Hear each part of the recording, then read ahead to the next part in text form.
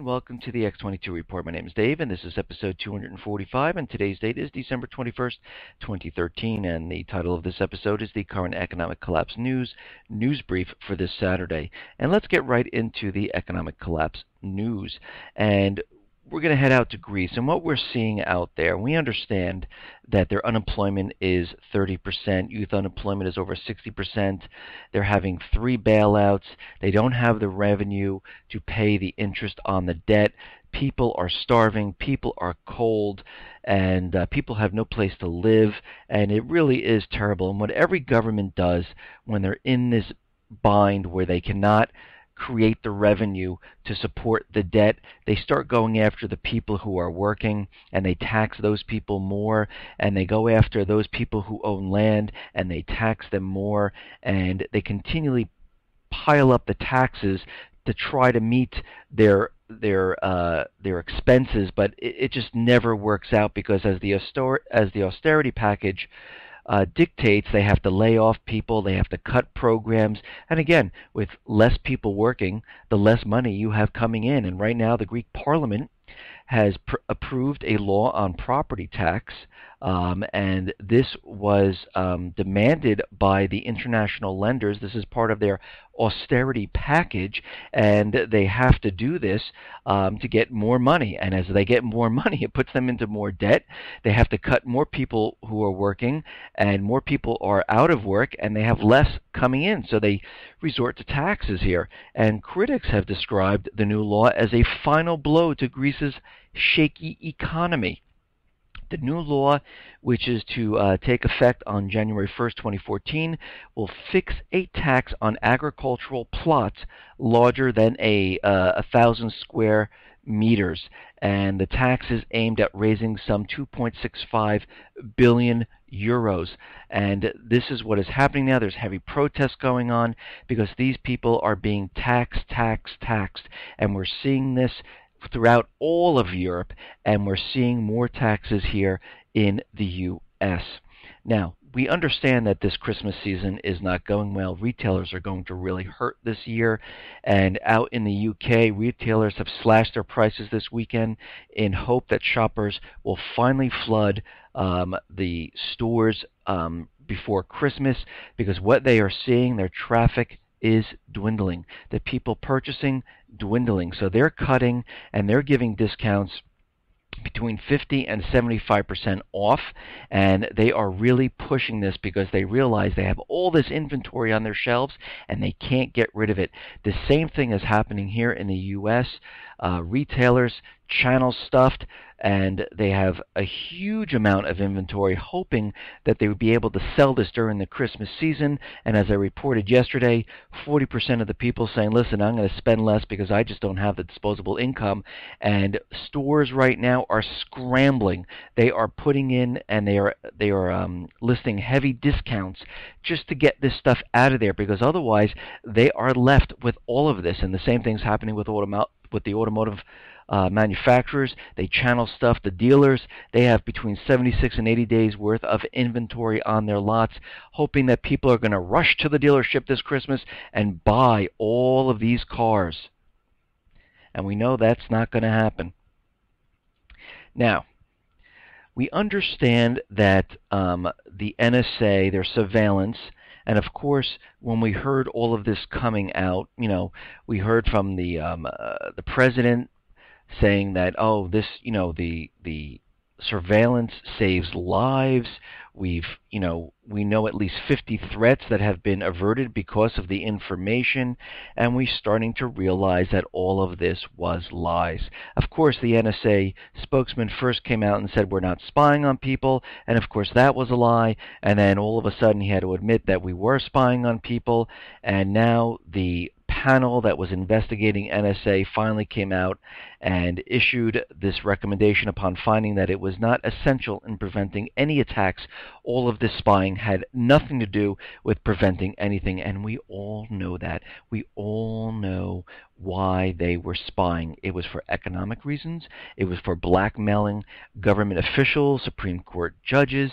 It was meant to spy on other countries, and especially to spy on the American people. And this is why they are gathering all all your email, your phone calls, social networks, you name it, they're taking it because they are creating social profiles of every single person because they understand when all of this falls apart, they need to go after those people who are going to be a threat. And how do we know that they're going to do this? I mean, people listen, and I say this a lot, but we have to go back to the laws that they passed, which are completely unconstitutional, but to 80% of the population, if it's law, it has to be right. And of course, laws doesn't mean that it's right. It just means they put these in place to protect themselves, even though it's unconstitutional. Now, we understand that the NDAA 2014, slips through. It's headed to the president's desk, and, he's going to sign it. And this was all during the Duck Dynasty fiasco that was going on. But this 2014 NDAA is a lot worse than the previous one. But of course it has to be, because the collapse is coming. Martial law is coming. They need to take the NSA information, take it, and integrate it into the new system that they're creating. So when it's time, it makes it easier for them to go collect the people who they believe is a threat. Now, Section 1071 outlines the creation of the Conflict Records Research Center, where the unconstitutional obtained information that the NSA has collected is compiled and shared with the Department of Defense. The information, called in the wording captured records, can be anything from your phone records, emails, browsing history, posts on social medias, and this is all integrated, and it is then created into a social profile of you. And the NDAA included provisions that purported to authorize the President of the United States to deploy the U.S. military to apprehend and indefinitely detain any person, including American citizens, yes, who he believes represents an enduring security threat to the United States. Things are getting a little bit clearer now. And the NDAA places every citizen on the United States within the universe of potential covered persons. And Section 1071 of the version of the 2014 NDAA, approved by the House and Senate this week, expands on the scope of surveillance established by the Patriot Act and the authorization for the use of military force. So we can see where all this is headed. Now the question is, why do they need this? Well, it's very obvious. They understand the collapse is coming. They understand that there are powers within the country that are going to try to take away the power from them, and that's what they're afraid of. This is why all of this has been put in place. This is why the NSA has been spying. This is why we have the Patriot Act. This is why they continually renew the NDAA. This is why they're trying to get rid of the Constitution. And let me just say, President Obama doesn't care about the Constitution because he keeps changing laws at whim. Obamacare is a law, but he just goes in and just completely, continually changes it without asking Congress or anything. He just does it. And we can tell already that that he doesn't follow the Constitution. He does what he wants, and now he has the power to say that person, this person, round them up, and this is a huge, huge problem. Now, FEMA wants to put base camps in Puerto Rico or the Virgin Islands for its emergency responders. FEMA is gathering information from prospective vendors who could help the agency in case of an emergency in Puerto Rico or the Virgin Islands by quickly establishing 2 large responder support camps to hold about 3,000 people, and they want to create 5 smaller and more remote camps in this area. And these camps will be staffed 24/7 all the time, 365 days a year. Now, what do they need these for? For their I mean, we know what these FEMA camps are. We know what they're doing. And this is a place where emergency responders can go and have a place to stay outside, pretty much, of the U.S. Now, in my other reports, I reported that The United States was evacuating American citizens from South Sudan, and right now a UN helicopter and a U.S. aircraft was hit. They were hit while they were removing people from this area, but we have to remember what's going on there. France right now is in Mali and in Central Africa Republic, and they're using drones there to, push back Al-Qaeda, and we know there's no Al-Qaeda. That was CIA created, and they are there for the natural resources. They are also there because they realize that China is pumping in billions, trillions of dollars into Africa at this time.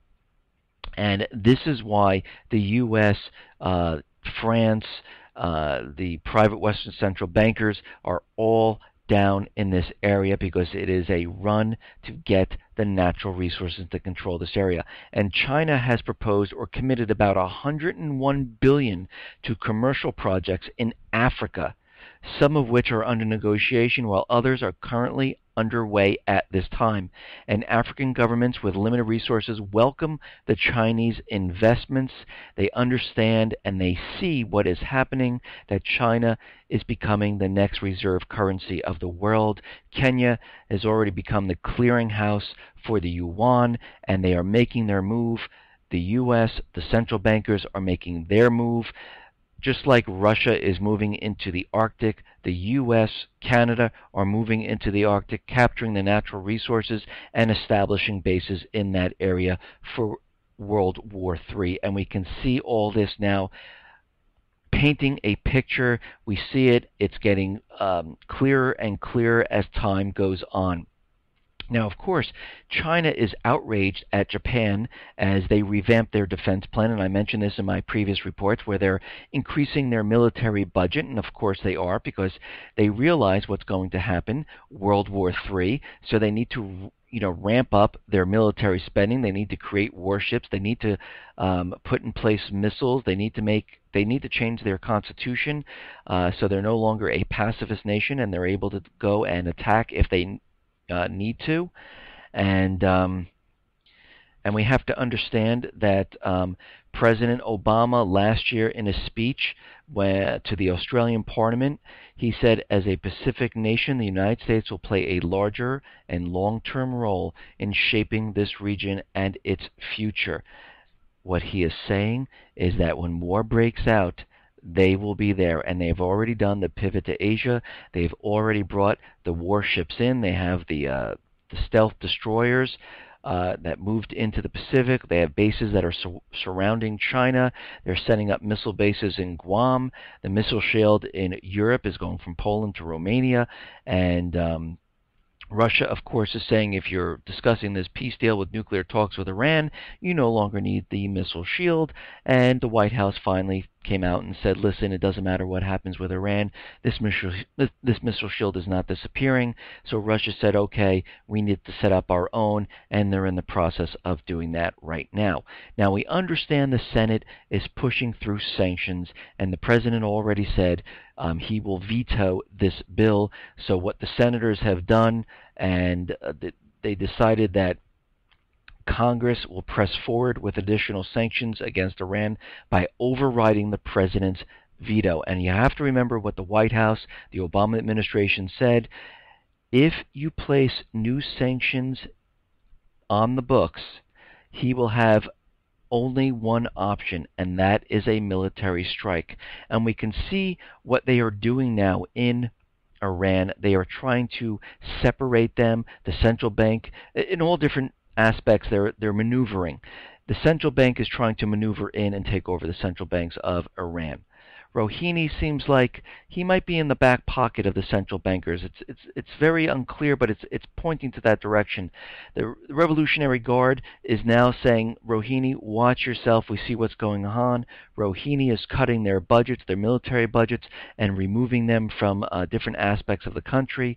And the Revolutionary Guard said if this continues, we could see some type of civil disturbance going on in Iran. And I believe this is what the central bankers, U.S. government want. They want a separation, so they have the ability to move in and strike Iran in a way Because what we are seeing is the president is looking and talking about peace. He told the Senate specifically, do not put more sanctions on the books. And of course, he knew they were going to do this because the Senate is controlled by Israel, because they pay for all their campaign contributions. And now the Senate is introducing these bills, and the president says, hey, I was looking for peace, but look what the Senate did. They did this, and now we might have to strike them. And all of a sudden, you're going to see a false flag event, which I've been talking about, because we see the tapering. All this plays into the picture that I've been talking about. And if you don't know what I'm talking about, go back to episode 243, 244, up to this one, and you will see. Now, we are seeing more and more cyber attacks. We are seeing more and more credit card systems being hit, more financial institutions being hit. And this is on purpose. We've been seeing this for 2.5 years. This is to get everyone ready for a cyber attack. And right now, Las Vegas hotels, among others, have been warned of more cyber attacks coming. They are being hit. There are about 300,000 cardholders which were affected, and they just want everyone in the U.S., in the U.K., and all around the Eurozone to understand that there is a cyber attack coming, because Janet Napolitano, of course, was out there saying it's not if, but when a cyber attack was going to hit, and she was very sure about what she was saying at the time. Now, alarm bells are going off as Al-Qaeda network spreads. Joel Brinkley claims the Al-Qaeda terror network is spreading like cancer. They're coming in from the north, across the Canadian-U.S. border. They're coming in from the south. They can't keep track of the lone wolves. And the State Department warns that extremists have targeted and attempted attacks on subway, rail systems, aviation, maritime services. Such attacks have already occurred in Moscow, London, Madrid, Glasgow, and soon they are afraid they're going to hit in the U.S. And we know for a fact there is going to be some type of false flag event, and it definitely will occur here in the U.S. And this is all a preparation for brainwashing everyone to make them believe that all of this is happening for a reason, and this is definitely going to happen in the U.S. And they're doing this on purpose, so when it does hit, they realize, oh my God, it was a cyber attack. Oh my God, it was a dirty bomb from Iran because of the Revolutionary Guard. Whatever they want to blame this on. We reported back in CNN they had intel about Assad having chemical weapons, but we weren't sure, and he had a hidden cache, and now here they are in the U.S., and this would be a point where they declare martial law. They have the NDAA, which the president's going to sign. And then we have a full-scale martial law. Banks are locked down. You can't get your money out. Now we're going to war, and the Constitution is suspended, and here we go. And now, additional information that the FDA, the Food and Drug Administration, is proposing a rule on Friday, and they want this done quickly. They want all major food producers to develop a plan to prevent intentional attempts to contaminate the food supply. And they need this done quickly. This is what it's saying. So we can see where all of this is headed. We understand that the central bankers know, the U.S. government knows that the economy is collapsing. This is why we are headed down the path. This is why they mentioned tapering. This is why in January they're saying they're going to taper, but they left a back door open to them where they said if they had to increase QE, they would. And we know for a fact there will be some type of event which will allow and take the blame off the Fed and the U.S. government and blame it on another country for the collapse of the economy, and they will be pumping QE back up. Listen, everyone, thanks a lot for listening. Be well, be safe, and especially be prepared. Thanks a lot.